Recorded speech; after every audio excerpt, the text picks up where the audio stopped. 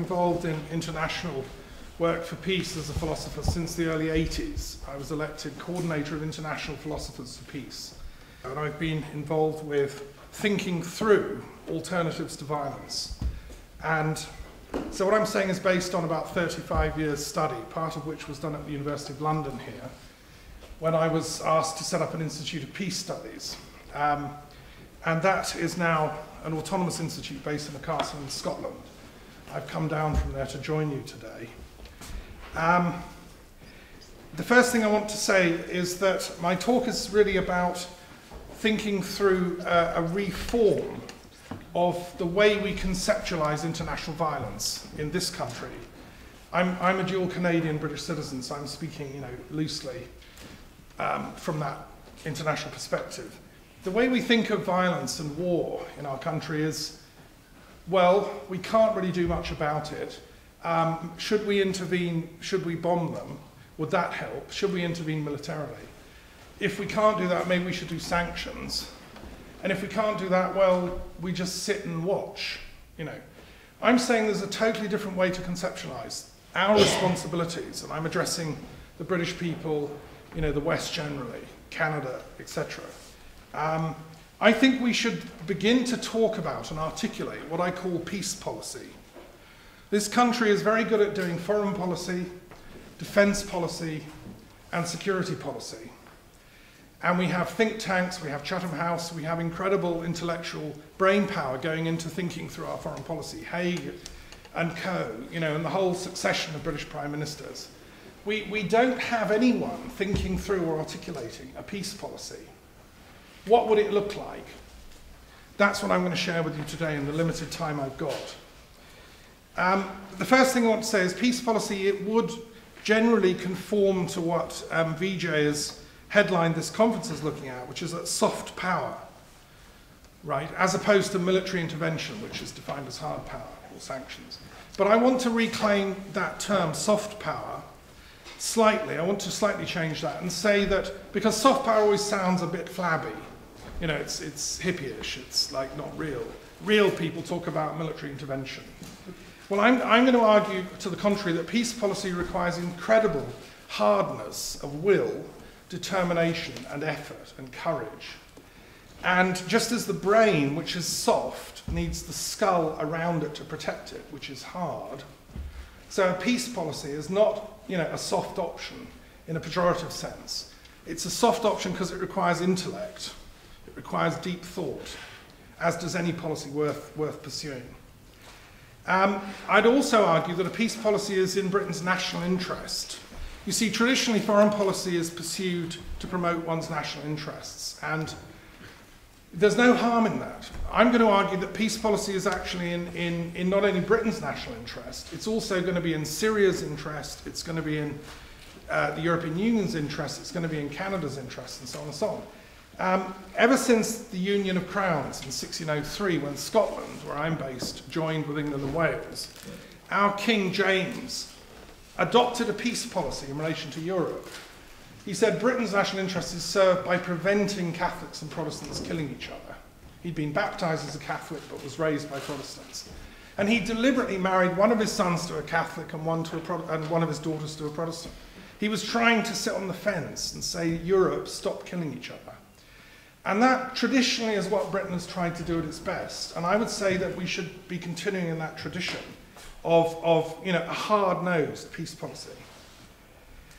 The European Union also, I've been in touch with Baroness Ashton ever since she was appointed, trying to get her and the European Union to create a European Union mediation service as a pragmatic, bureaucratically funded agency within the European Union. And some of that correspondence eventually trickled through. And from the initial rebuffs I got, I then started getting very sweet letters saying, God, this is brilliant, we're really trying to do this. And then they got the Nobel Peace Prize.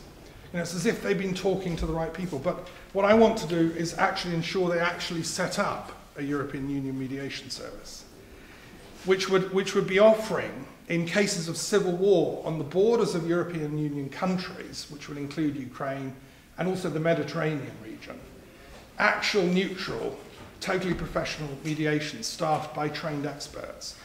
who are not appointed by European Union governments. They'd be like civil servants in independent posts, therefore not promoting the foreign policy of whatever the European Union present governments are saying. I'd say it would be embedded in the European Union constitution, but it's in the interest of the European Union to see peace in our neighbouring region. Okay. And similarly for the United Nations, it's a peace policy. Again, there are no think tanks in the entire United Nations archipelago of institutions. I've spoken twice at UN headquarters in New York. You know, they haven't thought of, we actually need a peace policy. You can't just sort of, I mean, the European Union is always running from one emergency to another, and it's never joined up the pieces, and it's never thought through what would a peace policy look like. Okay, so in relation to Syria, let me be concrete, and I've been in negotiations with the Foreign Office about this, is I suggest that a UK peace policy in relation to Syria would be immediately to offer totally neutral and expert mediation between the parties. We've heard today what a complex mosaic Syria is. I mean, my nephew works for Al Jazeera. He went and made programs about Syria before all this fighting started. It was always a patchwork, a mosaic of people living in harmony reasonably. That is its strength. And so a neutral mediation that would draw on all parties, which could have, it could be a unilateral peace initiative of the British government, right? We can actually take that step. But we can invite European Union and UN colleagues and Commonwealth colleagues to be involved. Practically on the ground in Syria, what would happen? As a philosopher, I'm biased. I believe that intellectuals have a role to play in peace building. And I believe that the intelligentsia of Syria are sick of this war. And I believe the Syrians in exile are sick of this war. You know, anyone with a conscience is sick of this war. British intellectuals are sick of it. So I'm saying engage with the intelligentsia in the West, but also particularly in Syria and the Middle East. It's not in anybody's interest to allow this horror to continue. We need to involve academics in Syria. There's some brilliant thinkers there. There's some great universities. We need to involve the scientific community of Syria. And we need to get all the communities, the Shia, the different groups of Shias, the Alawis, the Sunnis, even the different jihadist groups, they all have their thinking people. They all have some kind of intelligentsia behind them, supporting them. You know, these are ancient traditions. The Alawites go back to, you know, very interesting lineages within the Shia tradition. And we should be engaging with their thinking power. And the same with the Sunnis. I mean, if you know anything about Syrian history, you know that's where Muhammad himself, as a young man, went on various convoys, and one of the first times he was recognized as a spiritual leader was by a Christian monk in Syria. It's an incredibly important place for Islam itself. And one of the greatest saints of Sufism, Ibn Arabi, is buried in Damascus. The Sufi tradition is, again, sick of this war, and they should be engaged in the peacemaking process. So let's therefore come up with a peace policy for Syria in this mediation, what I'm proposing, that would have to cover all the outstanding issues, which I would recommend that Syria needs to set up a Truth and Reconciliation Commission. There's so much pain, there's so much horror being committed on all sides. Who's throwing chemical weapons around, you know, who's got them. All that stuff, it needs a Truth and Reconciliation Commission, as happened in South Africa. That should be funded through, you know, neutral sources. There would have to be disarmament on all sides. There's too many guns and weapons floating around that poor country. You know, we saw the beginning of that with the chemical weapons disarmament, but more needs to be done. There would have to be some kind of local security arrangements for the local townships and areas and cities. They'd have to appoint their own sort of security guard system because nobody trusts anybody. There'd have to be a system for getting aid in. We heard from the speaker earlier about this logjam of aid and medicine that's being blocked. You know, that needs to go in as part of this peace deal. I'm talking about thinking through what a peace policy would actually look like, right? And finally, there'd have to be an election timetable. You know, democracy is, as Winston Churchill said, the least worst of all the systems. In Britain, we had a civil war in the 17th century. We killed each other, we burned each other's houses, and we slaughtered each other. And when Cromwellian troops found royalists on the battlefield, they slit their noses off because they thought they were all magicians. The Battle of Naseby. You know, they were fighting an occult war. War's a very nasty thing. But we then invented, you know, parliamentary democracy with a sort of token monarch. Constitutional democracy is a possibility, and Syria's going to have to reinvent that. And then you have elections, and if people want to vote for Assad, you know, that's legitimate. But the last election wasn't legitimate because he was the only candidate. My suggestion, you see, that what I'm talking about is actually a sea change and a revolution in Britain's policy. And I'm saying partly peace has to sell itself. It's a media thing. It has to become as exciting, more exciting than war. We all watch on the telly, you know, planes taking off from aircraft carriers. It's all very attractive and exciting. We need something as exciting. So I'm suggesting, why doesn't the UK Navy make a battleship available, right, a peace ship, for mediation purposes? Go and park it in the Mediterranean, right, and invite the Syrian leaders to come on board. So it's neutral international territory, right? It's equipped, it's got cinemas to show them the horrors of war, it's got all the conference facilities, you know, and they're not allowed off the ship till they agree a peace deal that they then take back to Syria. The British Navy used to kind of police the world for about 200 years. I'm suggesting it could earn its keep, because we're not quite sure what to do with it now. I've got Britain's nuclear submarines off the loch where my castle is. You know, a peace submarine would be quite a nice thing to do with it. It would be overboard. Okay, so the UN Security Council and the General Assembly could be invited to support this idea of a peace policy, specifically in relation to Syria, and could send experts to attend that mediation. The mediation itself should be carried out not by government officials, not by bureaucrats, but by independently appointed academic experts in mediation. You know, there are such people. There are people in each European country, in Britain. You know, we have the expertise to solve these problems now, if we were only given the chance. And the government bureaucrats who block and monopolize, you know, and don't even think through peace, and their only solution is to throw bombs at stuff, or sanctions, you know, have to essentially get out of the way. Because peace policy is really about us, and it's the people's right to bring peace in different countries around the world. So I think, as I've said before, the Syrian intellectuals would then be involved in taking that package, if it was agreed by mediators and by the different representatives. They'd have to take that back to the Syrian people and say, look, this is the deal. This is what we've worked out. And somebody said earlier on this platform, peace will only come to Syria with a miracle.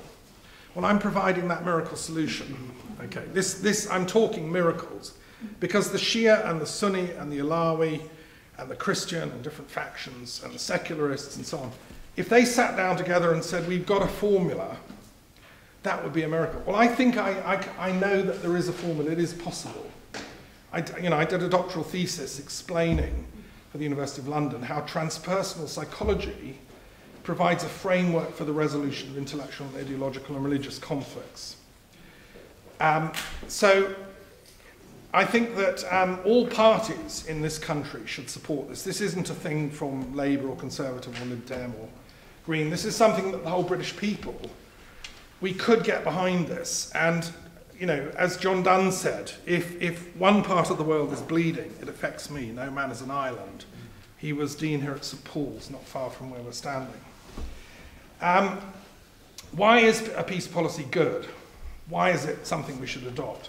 Well, purely in foreign policy terms, it actually ticks all the boxes of what foreign policy is supposed to be doing anyway. It removes our enemies and turns them into friends. It would create a world of amity instead of hatred. And that's good for business, it's good for cultural ties, it's good for what we call loosely civilization. You know, Syria was one of the cradles of civilization. It's in that, you know, Fertile Crescent area. It's where some of the earliest towns on the history of the planet were. And to me, it's it would be good for civilization to see it restored back to peace.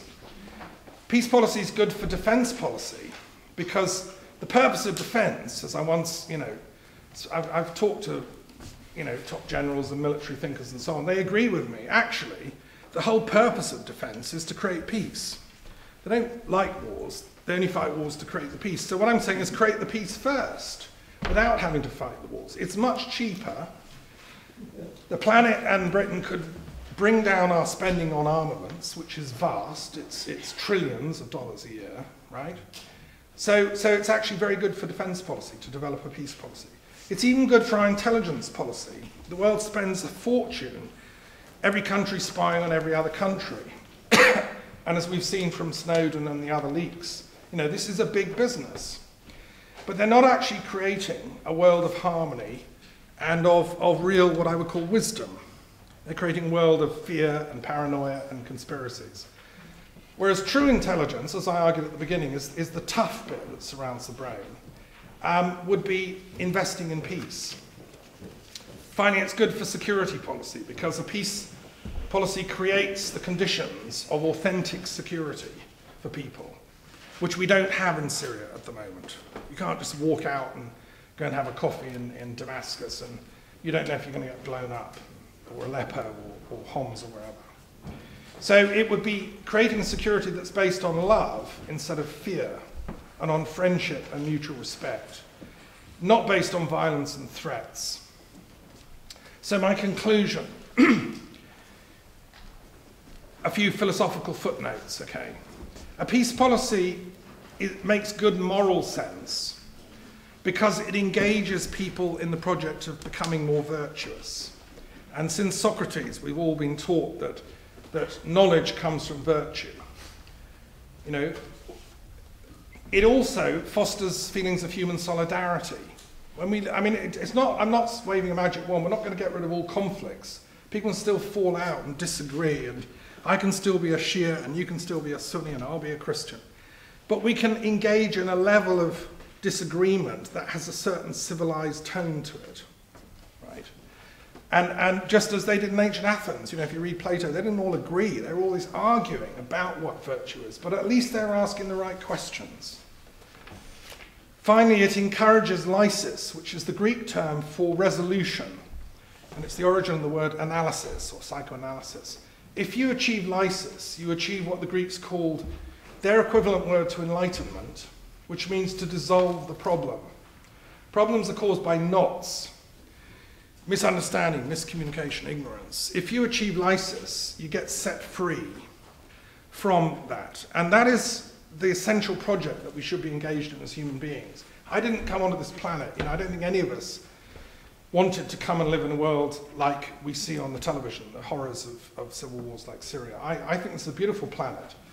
And I want to help encourage, as a philosopher, my fellow citizens to work towards a place of enlightenment rather than fear and hatred. And finally, it would be a world of greater happiness. Now, philosophers, we love promoting happiness. There's now a huge number of publications. Even the government set up a sort of index on well-being. They've done research. They realise that government should be promoting happiness. Anthony Selden, who was the headmaster of Brighton College, has written books about happiness. Of course we all want happiness. Well, we want happiness for the people of Syria as well. So we have a moral responsibility to promote a peace policy in this country because it will lead to greater happiness both in this country and abroad. And finally, it makes metaphysical sense. Philosophers love metaphysics because, to me, it's a metaphysical puzzle we're facing in Syria. We have Shias and Sunnis and Jews and Christians and Muslims and different varieties and brands. Now, from a metaphysical point of view, these are reconcilable. It would encourage a greater religiosity if you find the peace witness within your religion and you promote that and you live for that. So you become a peace-loving Shia or a peace-loving Alawite or a peace-loving Sunni. All the greatest thinkers, I've studied Islam in great detail. I've done a commentary on the Quran, line by line, which is an audio book, 200 recording hours. If you go into it in enormous detail, you see that the whole point of Islam is to promote peace. But a lot of people have forgotten that. Now, within the Sunni and the Shia tradition, Some people in every generation have remembered that. You know, the saints, the sages, the philosophers. And so metaphysically it makes perfect sense. It is achievable. The idea that Sunnis and Shias have to be at loggerheads is simply based on thinking that is non-metaphysical, non-holistic. They're two aspects of one coin. Okay, and they belong together. It goes back to quarrels between Aisha and Ali, which are reconcilable spiritually. And there have been very great thinkers on all sides. So finally, I just want to say that I was with Vijay recently in India, and we were with some Jains and Hindus and other religious thinkers talking about the metaphysics of peacemaking. And I was asked to edit this thing called the Jaipur Declaration, which is a kind of blueprint underlying some of what I've been saying today. Time doesn't allow me to really do it justice, but, you know, the details are in our Jaipur Declaration. And I'm also running the Centre for Peace Policy Research up in Scotland in this castle. Anyone wants to come up here as a student or scholar, you can come on retreat. We have a huge library there. And we're doing some really in-depth thinking, reconciling the different religious traditions. And, you know, it is absolutely possible. These wars need not be happening. And the sooner we get our governments to realise that and to actually start talking about a peace policy, please contact me if you hear any politician anywhere on the planet saying, we need to think through a peace policy, because then I'll know they've heard me. Okay, thank you.